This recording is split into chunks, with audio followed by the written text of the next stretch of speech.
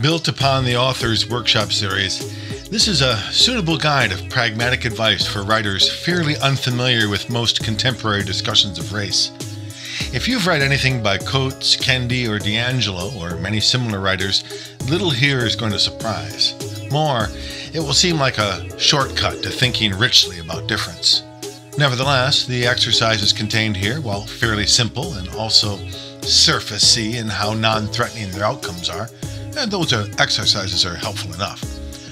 Most valuable in the book for me, however, are the post-titular writings, particularly Shawl's short essay on cultural appropriation, which offers some more helpful and thought-filled ways for writers and anyone to think about their connection to other spaces. Her novel excerpt as well is the best of all illustrations offered in the text to modeling how writing the other might be done.